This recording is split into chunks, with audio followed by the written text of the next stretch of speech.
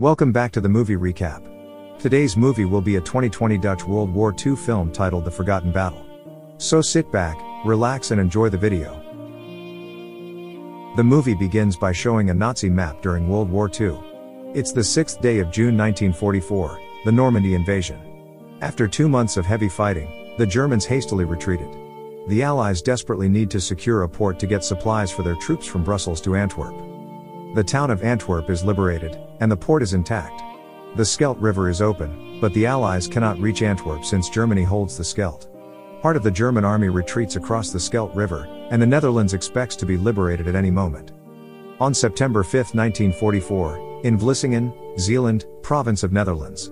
The town was heavily busy with people who had recently received the liberation they longed for from the German Nazi armies who had invaded them for years. In a city hall where locals work, they hurry to get rid of the German-related papers as soon as possible. A young woman named Toontje Visser, nicknamed Toon, is one of the workers there. She usually does the paper stuff for Mayor Steven. After Toon's duty, she goes straight to her best friend's work at the bake shop, Jana. She picks her up, and they start to enjoy the rest of the day. While watching the German army walking off their town, a 17-year-old guy named Dirk grabs his camera and takes pictures of everything he sees. Dirk is Toon's younger brother. Until one of the armies notices him and gets mad at him, the soldier grabs Dirk's camera and throws it into the mud until it breaks. After that, the soldier left as if nothing had happened. With his madness and frustration, Dirk decides to grab a big stone and throw it into the oncoming army truck. Unfortunately, the rock hits the driver, and he loses control of the wheel, which leads to the unexpected hitting of other walking soldiers. The Germans try to chase Dirk after he runs, but it's unsuccessful. However, a month before that, on August 11, 1944, at Narva, the Russian front, the German armies were trying to defend their territories from the Allies. One of their dearest soldiers is a Dutchman named Marinus van Staveren. He mostly plants landmines for the Allies to step in, not until they get into their territory and almost kill everyone, including his best friend, Lucas. Staveren gets severely injured after the battle and gets straight to the infirmary. Back in Vlissingen, Toon gets home and waits for his brother to arrive at any moment. After a long wait, Dirk comes home with an injury in his arm since he got shot by the soldier. Toon and Dirk have a strong bond relationship since their father is a doctor and works almost all day in a German hospital. At the same time, their mother sadly passed away when they were young. Days after that incident, on September 16, 1944, in Dorset, England, an English Allies plane was training above the sky under the supervision of Tony Turner and one of his students, William Sinclair. They are flying next to each other, and Tony's plane supports William's. When they landed, Tony got irritated by what William did since he released the rope that tied around them. William idolizes Tony so much and wants to be around him anywhere he goes, even during the incoming battle in Antwerp. Tony promises to bring his son alive at Christmas dinner.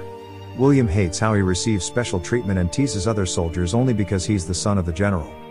In Narva, Staveren wakes up in a hospital next to soldiers who are either wounded or dying. He stares into nothing and waits for people to come over to him. He's like an absent-minded person. Until one of the disabled soldiers comes up to him, whose body is attached to his wheelchair. His name is First Lieutenant Friedrich Fischer, a Dutchman. In Dorset, the Englishmen Allies plan their strategies on how to attack Antwerp, calling it Operation Market Garden, and their one and only objective is to retake Arnhem. The general who leads the meeting is William's father.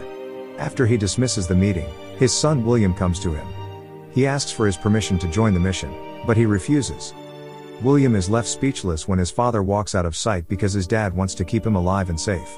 But William doesn't want that, he wants some reputation for himself. So he comes up to Tony and lies that his father agreed and permitted him to go with them, so Tony brings him along. Back in the hospital, Friedrich and Staveren get along. They mostly talk about their pre-war lives and their dreams for their country and future. It all seems reachable until Friedrich decides to take his own life that same night they receive the news that Staveren is appointed to go to Holland. In Vlissingen, many young guys, the same as Dirk's age range, are getting arrested by German officials. They are trying to capture who threw that day. At work, Toon hears women gossip about catching innocent guys and mothers begging soldiers not to hurt their sons. She feels guilty and tells her father and brother as she returns home. Dirk wants to turn himself in and release the innocent guys involved because of his wrongdoings. But his sister refuses, and as a family, they think about a solution to this problem, only to believe that Jana, Toon's best friend, can help. Toon is surprised by this because she never thought Jana knew something. On the other side, Englishmen Allies start their Operation Market Garden. Inside Tony's plane are William, Nigel, Hank, and John. They fly across the borders of European countries until they reach the land of Zealand. The locals and Germans see their aircraft coming. The Nazi bombs the planes, and they either get destroyed or burned. One of those planes is Tony's. The plane's left wing is bombed, and they need to release and land nearby. Since Tony gets injured, he trusts their lives to William, whom he is co-piloting. William releases the plane and lands on the nearby ocean. Back in the Visser household, Oberst Berghoff surprises Toon's family by arriving at their house. Toon immediately orders her brother to go and hide inside the basement. Instead, Oberst comes in, talks to Toon, and waits until Dr. Visser comes home. He asks the family to let Dirk report to their office as soon as possible. Meanwhile, Tony and his men are stuck on a lone island, where they can only see endless bodies of water, grasses, and smoke from the war. Tony gets severely injured and needs to be on a stretcher while his men protect and carry him. They are trying to find a place to hide.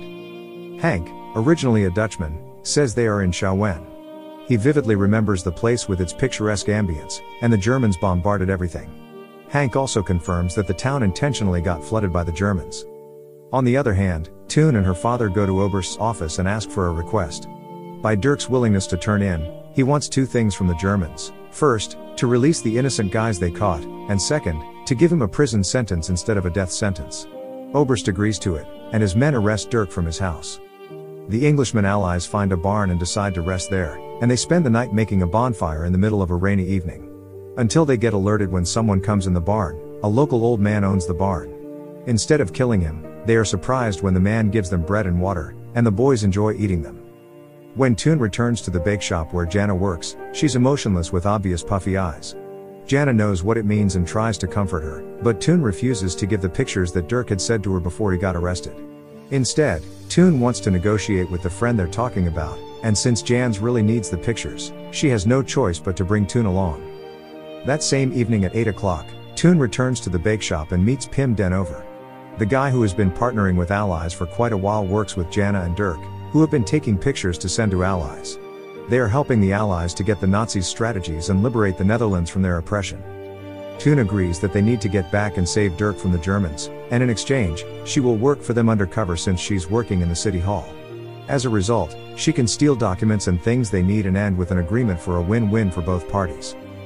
Meanwhile, the English soldiers reach the ghost town, where the houses are empty and damaged everywhere. They decide to go to a big open house, where the boys find alcohol to enjoy with. Even though there's a lot of uncertainty and fear in their hearts, they still get to enjoy the night, teasing one another and just laughing. The following day, when William wakes up, he finds out that Nigel and John betrayed them by fleeing with no trace. They even get valuable things like maps with them. With that, Tony decides to order Hank and William to get a boat so that they can flee and go to Arnhem as soon as possible.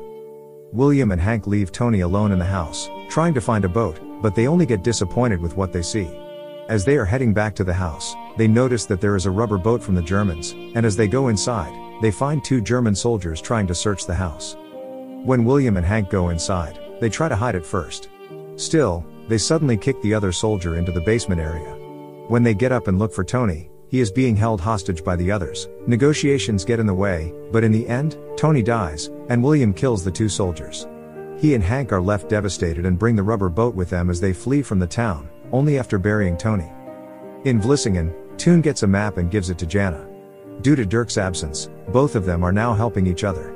And in the office, Stavern hears the loud voice of Dirk, all the way from the dungeon, who is begging the Germans to stop the torture they are giving him. The Germans are interrogating Dirk. As punishment, they are cutting his fingers.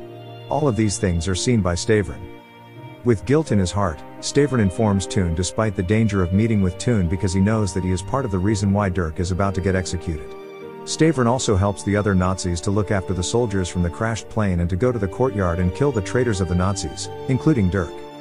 Toon immediately goes home and informs her father about it. Dr. Visser is optimistic that he will be able to pursue Oberst and convince him to stop it from happening. But instead, Dr. Visser goes to the campsite but gets only rejected by Oberst, and he returns home with a heavy broken heart. Dirk and three other guys are transported to the courtyard. There, they are tied up in a wood, and the Germans are on the other side to fire them. They get killed within a few minutes after arriving, and Stavern is one of the soldiers who make the killing. Despite the sad news, Pim, who escaped from being caught, gathers Jana and Toon in the bake shop. Since Pim gets a gunshot in his left abdomen, he can't go to the Allies to give the pictures and the map, so he asks the two girls to do it for him. He carefully instructs them on what they need to do and what to say, and that same night, off they go. On the other hand, Hank leaves William alone because he fears what might happen to them. William, who successfully crossed the river, is walking in an open field until the Allies' trucks find him and tag him along. They bring him to the campsite, and William enjoys the luxury of having food and a bed with him. Meanwhile, Jana and Toon start their adventure. They simply passed by the German border since they had IDs. On the contrary, Stavron is shocked at what he just did, killing innocent people who only want peace. It hurts him even though they arrive at the major front line where the war occurs. The two girls are endlessly walking in the tall grasses and open fields, only to find themselves in the place where they see the causeway and the boat that Pim is talking about. That evening, they execute their plan, but some Germans watch over the place, to their surprise. So they fire guns at them. Unfortunately, Jana is the only one who gets in the boat and goes off. Toon gets arrested, but Jana has the pictures. The next day, the Allies attack the Nazis, and the war begins. There are endless gunshots, tanks, bombs, and soldiers dying minute by minute. But, until the Allies got a little outnumbered, they didn't give up, they just stepped back and did the plan. William, who is losing hope back in the campsite, sees the dying body of Jana arriving at their infirmary. She gives the bag to the soldiers and dies. The Allies are able to locate and see what's in the bag. It's all helpful for their side and gives them a great advantage.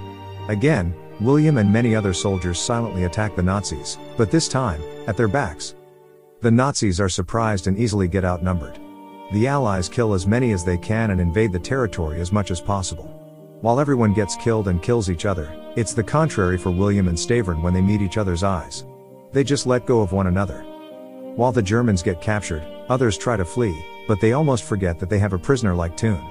One of the Nazis goes back to the dungeon, nearly killing Toon. Still, Stavron can kill the soldier first before killing the woman. Toon and Stavron are in each other's arms until his last breath. She tries to save him, but it's too late. The movie ends when William sees Toon staying with Stavron until the very end. After that, Valkyrin gets liberated on November 7, 1944. Because of the Battle of River of Scheldt, the Allies could send supplies for their men in Antwerp, eventually freeing more land and winning World War II. And all of these events are based on a true story. Thank you for watching. Subscribe for more videos like this to help the channel out. Have a nice day.